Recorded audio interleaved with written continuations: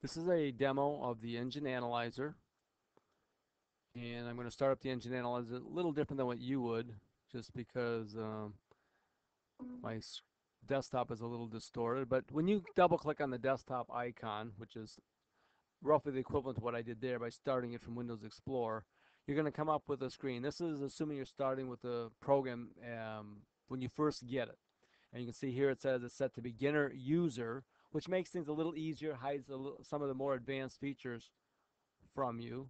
And you can turn this off at any time should you want, just under preferences like it says right here. So click on OK, and here's a little blurb saying something about be careful when you modify an engine based on this, make sure you don't over rev it or don't assume that your engine, just because the program says you can rev it to 8,000 RPM, the actual engine may not be able to rev it to 8,000 RPM if you don't build it right. So the program always starts with some existing engine in there, where you can see up here it's an 85 Mustang 5-liter. That happens to be one of the default we start with. But let's say, like most of you, you're going to want to build your engine.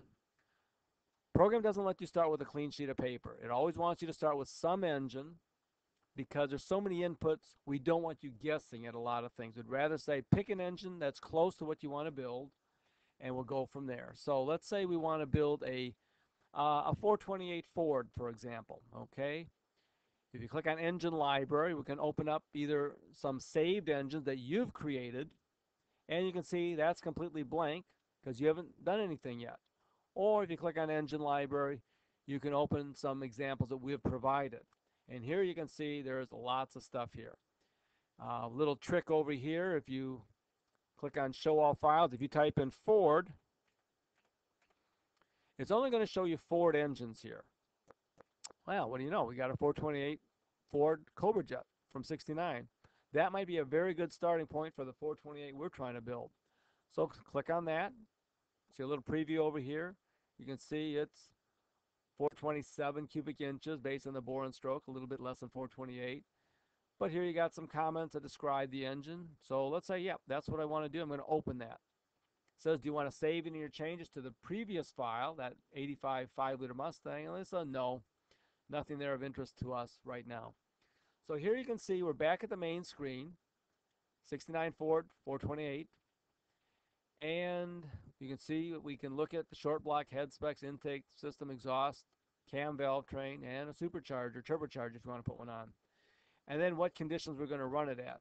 That would be things like, and here's a little pop-up showing that if you want a definition of something like RPMs, or what does starting RPM mean and such, if you click on it, a little description is shown down here in this help screen. And that's the same for all screens in this program and a lot of our programs. Most all screens has this little help box down here. If you click on something like number of RPMs or RPM increment, a definition is given down here.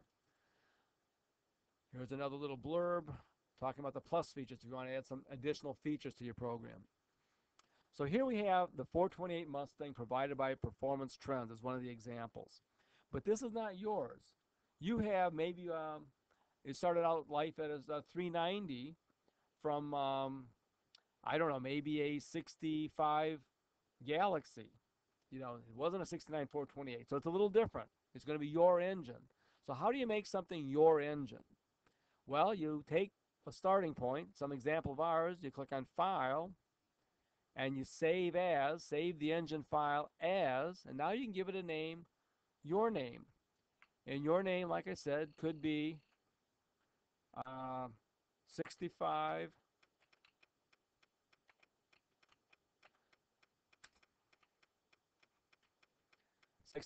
Galaxy 428, and maybe it's a police interceptor. PI for police interceptor. Click on OK, and now you can see all the specs are still like that 428, 69 428, but we've given it a new name. Now we're going to go through, and we can make the changes to make it more like your file or your engine that you're building. For example, heads.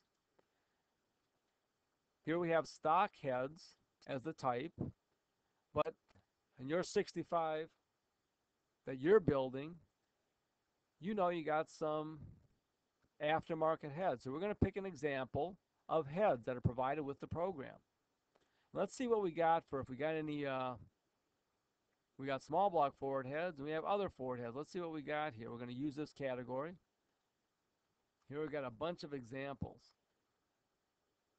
And what do you know? They do have the Edelbrock heads that you're going to use. You can see here, Performer RPM, FE for the FE block, 390 to 428 Cobra Jet.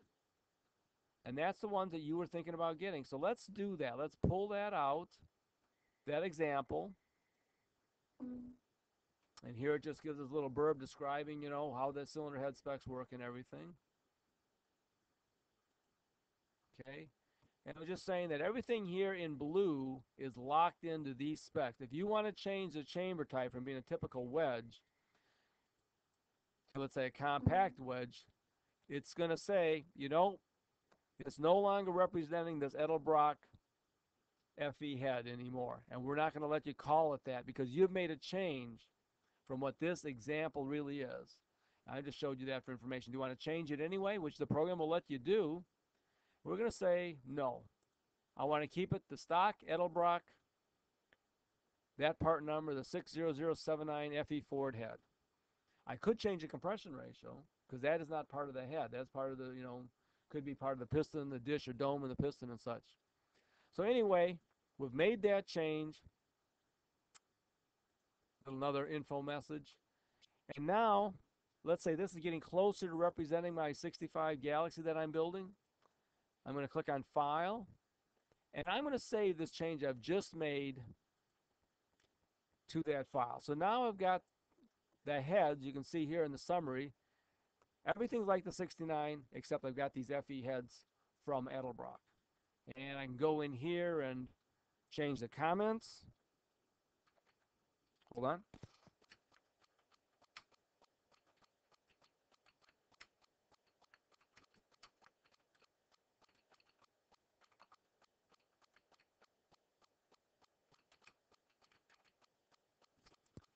There. Change the comments. And we could save that again. And now let's get into what we are all interested in. What kind of power are we making out of this thing? Calculate power. You can either click on this, calc horsepower, or calculate performance here. It's giving us a little note that these valves look pretty big for the size port we got, but that's what those heads are. So we're going to continue with calculations anyway. Those little checks are very useful. For example, if you're putting in some huge heads on, let's say, a very small bore, it would be a good warning for you. Another, because we're in beginner level, it's giving you more information tips. What it's saying here is that you can click on most any output and get a little definition of what that output is. Here it says, for an example, if you clicked on the 331, currently displayed in the last column, oh, up here, if you clicked on that, you get a little description of what's going on. For example, let's say you don't know what intake vacuum is. Click on intake vacuum, and it says that's what intake vacuum is. Little definition. Let's say you don't know if something down here, let's say lobe separation, you move your cursor down there, and it gives a little blurb of that. So here we have the power output. If we go through here, it looks like 436 foot-pounds of torque at 3600 is the highest, and about 372 horsepower at 5200 is the highest. If you want, you can make a little graph of this.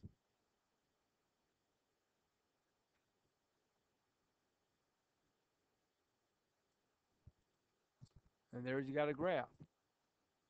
Let's back out of here, out of the graph. We'll back out to the main screen. And now here comes a part that everybody's interested in. What happens if we make a change? And you can see there's lots of little pop-ups here trying to give you explanations to try and help you out when you first get the program. As you try these, and we're not going to try them right now, I'm going to show you. You can click on this and say, don't show this again. And I don't want this brief introduction here. But those little pop-ups are very useful when you're beginning. I just don't have time to show all that right now. But let's go through and make a change. We're running a 10-to-1 compression ratio now. Let's change that to 12.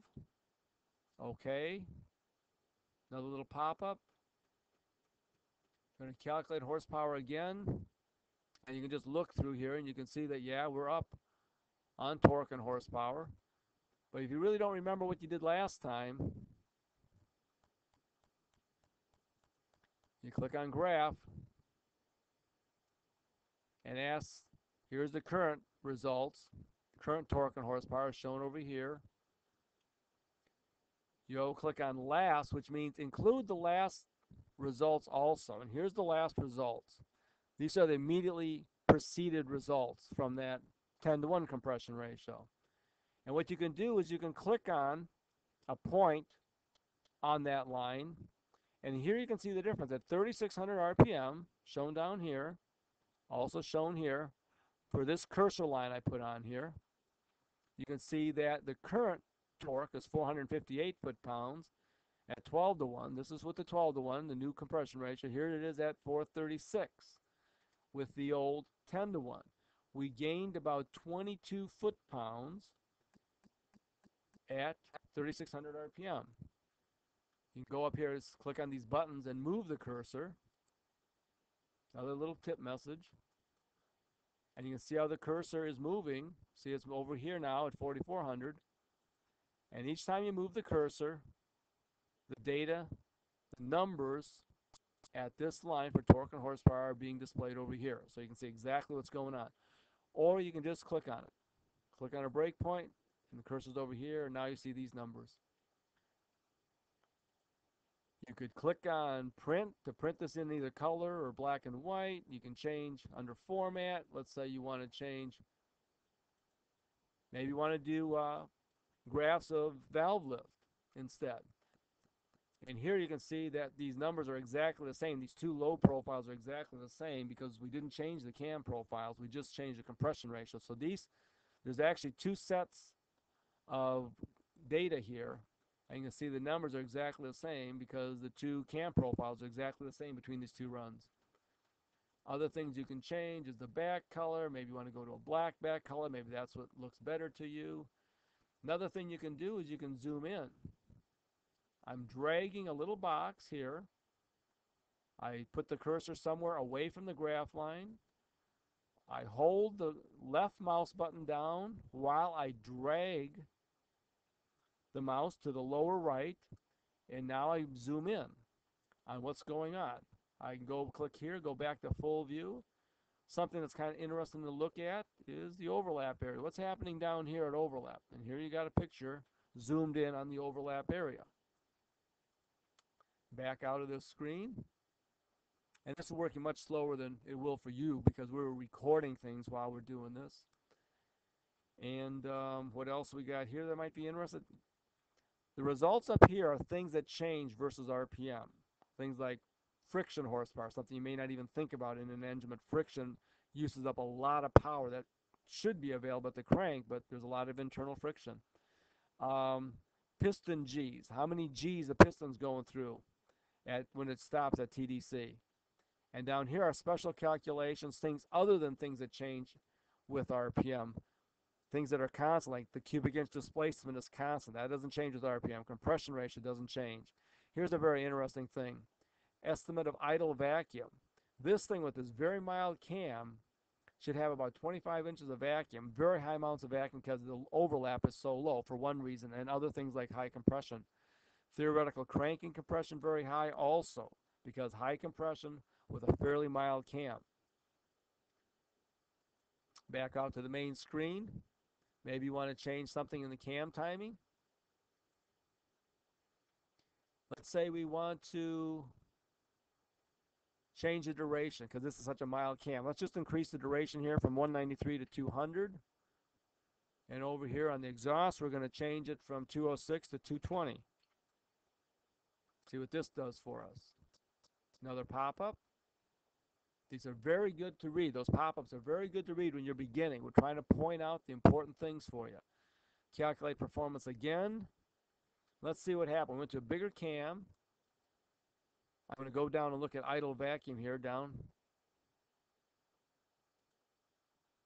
And now the idle vacuum dropped from 25 down to 22.9. Still very high, but not as high as it was because we got a wilder cam in it.